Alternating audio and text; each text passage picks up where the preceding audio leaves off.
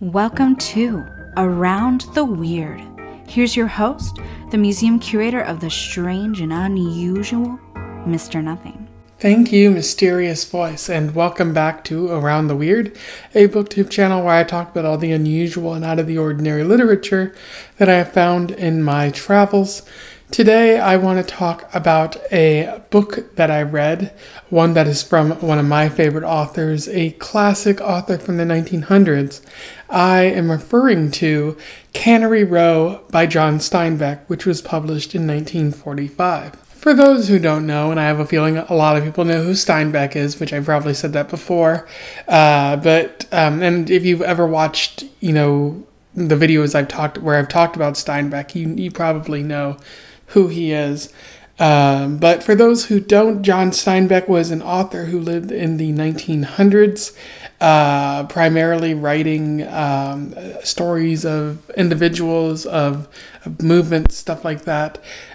He's primarily known for Grapes of Wrath, Of Mice and Men, and Dubious Battle, I'd say are his biggest stories, which could be called the Working Man's Trilogy or the Union Trilogy, where he basically argues that corporations are harming individuals by trying to maximize their profits at the cost of how much an individual takes home and the rights that the worker has. And I've read all three of those stories. Very phenomenal. He's written some other stuff like Cannery Row, which I'm talking about today, Tortilla Flat, which I haven't read yet, some essays here and there, and he's also written one of my favorite books of all time, East of Eden, which is a generational story about the Trask family living in California and dealing with the unresolved issues that they have through the generations. I definitely recommend that you go read that one because it is phenomenal. It's probably one of the best books written in the 1900s. And Lucas from the Bits of Lit can tell you, that it's great. I certainly very much love it. I haven't talked about it on this channel though. But anyways, that's John Steinbeck, a very fascinating writer who I think history has judged pretty fairly, even if some of his writing is pretty sexist and racist at times, which you'll see in Cannery Row too. So without further ado, let's talk about Cannery Row. Did I enjoy it? Let's find out. I'll do a summary, a little bit of an analysis, and we will move on from there. So Cannery Row focuses on a neighborhood in the Monterrey region of California, where it's essentially Cannery Row. It's the neighborhood where the canneries are at, where the fishermen happen to be, where a lot of immigrants seem to reside. And one of the people who lives there is Lee Chong. He owns the grocery store in the Cannery Row area, and he seems to be doing a pretty good job. His depiction is kind of racist, as I mentioned, is common with Steinbeck stories, especially of Asian men. But Lee is hardworking and wants to fit in Cannery Row, but also in America at large. And one day he's bequeathed the Abbeville place, which is sort of a flop house of sorts. And but that happens before the current owner commits suicide, and Lee Chong provides for that family.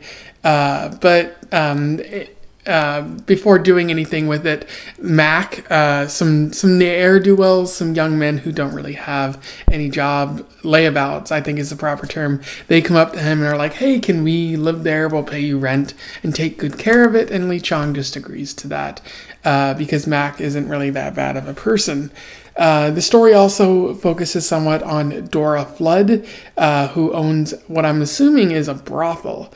And the community tolerates it because Dora gives a good amount of money back to the community and helps make sure that it thrives. But she does have to kind of hide and duck every now and then when people say that what Dora is doing is wrong. The story focuses a little bit on on a bouncer named William, who is unhappy that no one seems to like him outside of Dora's brothel. And the story also focuses on Mack and his friends. Mack is sort of the leader of his gang of layabouts who aren't intentionally harmful, but they're clearly not. They don't have jobs. If they do work, it's as little as possible, and they take advantage of everyone when they can, in order to get food, get shelter, get a place to live. I think the way Mack gets into the flop house where he's living is that he pretty much insinuates that he's going to burn it down if Lee doesn't give it to him. Or Lee believes that, but Mack has to insinuate that in order for Lee to believe it. The story also focuses on a character named Doc, who is a sort of a scientist operating a museum type thing in Cannery Row. It's called Western Biological, and he frequently goes out and looks for animals and tries to teach people, what's what about fish and reptiles and all of that. But you see at various points in the story, Mack conning people, including Doc a little bit, even though he doesn't seem to be going out of his way to hurt Doc. Mack convinces people to get on his side, and he promises Doc that he'll bring him like a certain number of frogs for a certain price. And in the process of getting those frogs, he ends up giving them to a bunch of people in the community as payment, and they can transfer those frogs over to Doc. And he ends up getting rid of all the frogs, thereby putting the burden on those people to sell the frogs to Doc. And if Doc doesn't want to buy the frogs, then Mack pretty much stole those frogs stole money from those people. We also hear more about what Dora does, such as when the town was sick with the flu, Dora and her staff worked to get medicine and other necessary things out to the people who were sick. So it's very clear that Dora is an integral part of the community, even if not everyone in the community sees her as valuable. Doc sees a dead body at one point in this story, kind of a tangent there, but he becomes sickened, which is kind of interesting given that he's supposed to be a guy of science, and seeing a dead body just makes him filled with unease. And he ends up taking out this anger out on Mack, who had a party at his place. It was supposed to be a party for Doc, but the party grew out of control and Doc never showed up.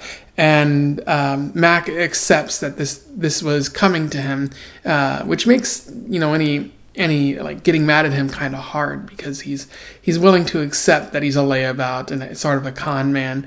And I guess accepting it doesn't make it any better, but Doc ends up forgiving him and agreeing that as long as Mack tried to fix something or made any effort at all, Doc wouldn't be as angry as he would be. The city also goes through a number of misfortunes, but just as quickly those misfortunes ease up through the passage of time. It's a pretty unusual spot in the book where it doesn't seem like Steinbeck has a lot to say. And then Doc, at the end of the story, Mack decides to throw another party for Doc and makes sure that Doc actually shows up.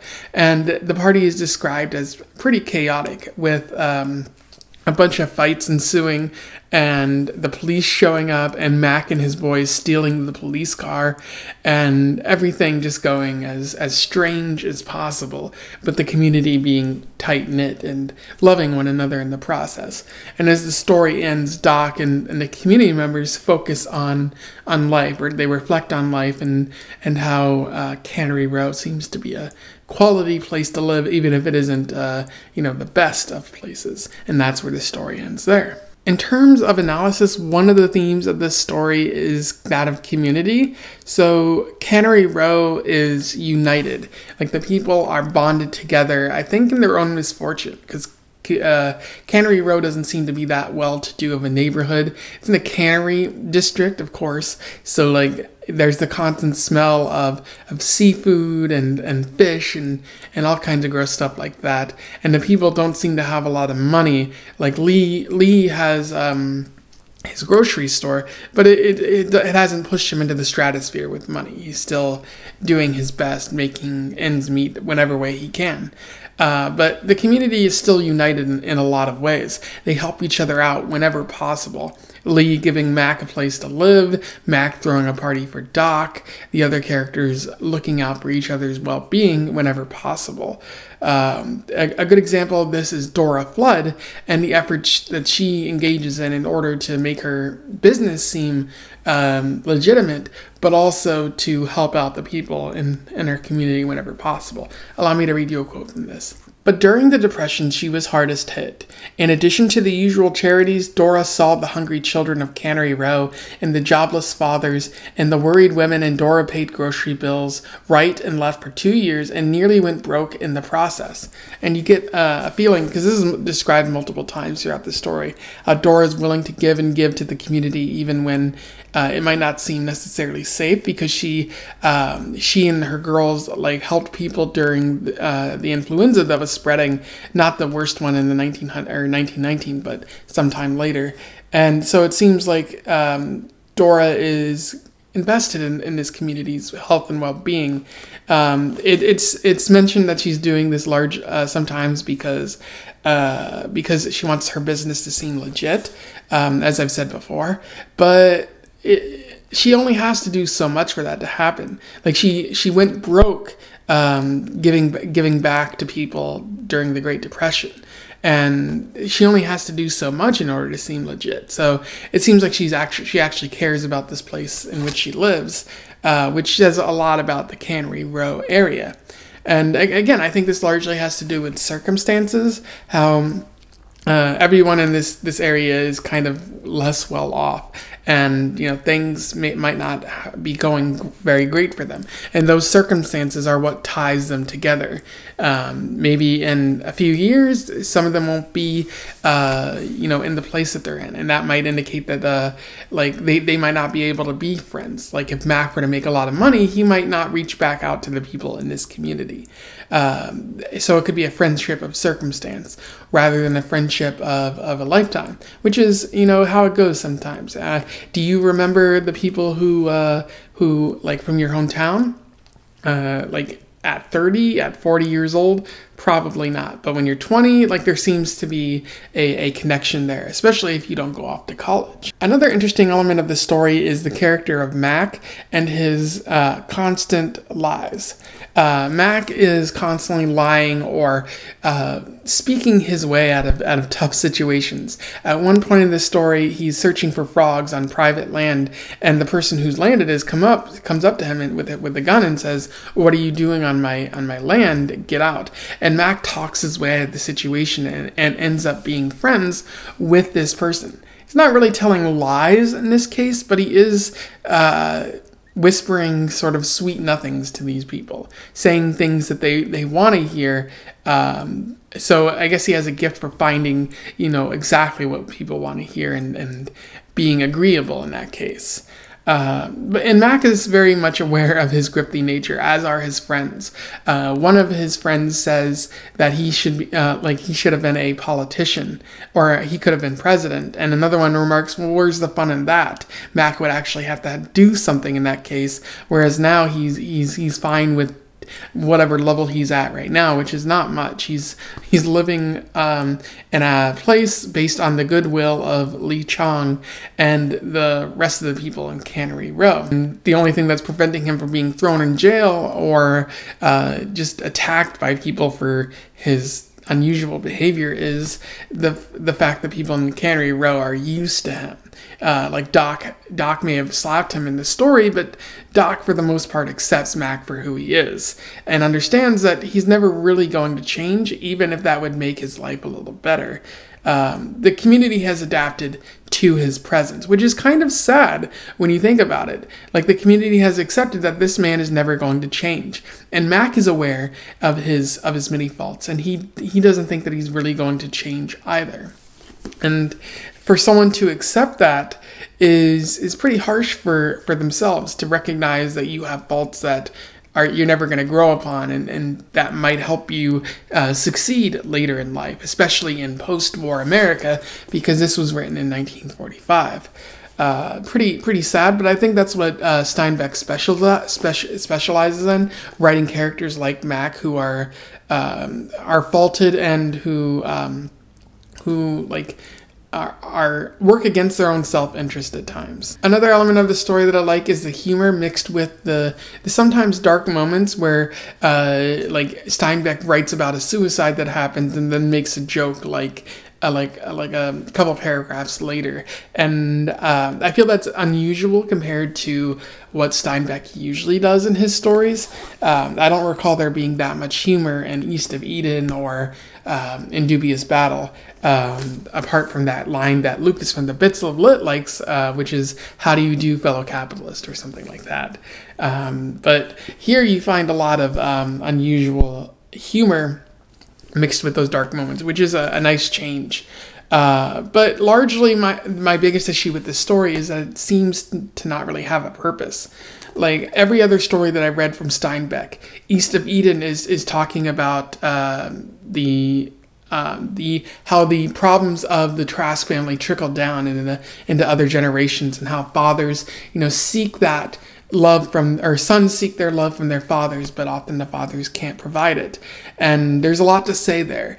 And in Dubious Battle and Of Mice and Men and of Grapes of Wrath, like all of those stories talk about workers' rights or something to do with the individual being screwed over by corporations or something like that.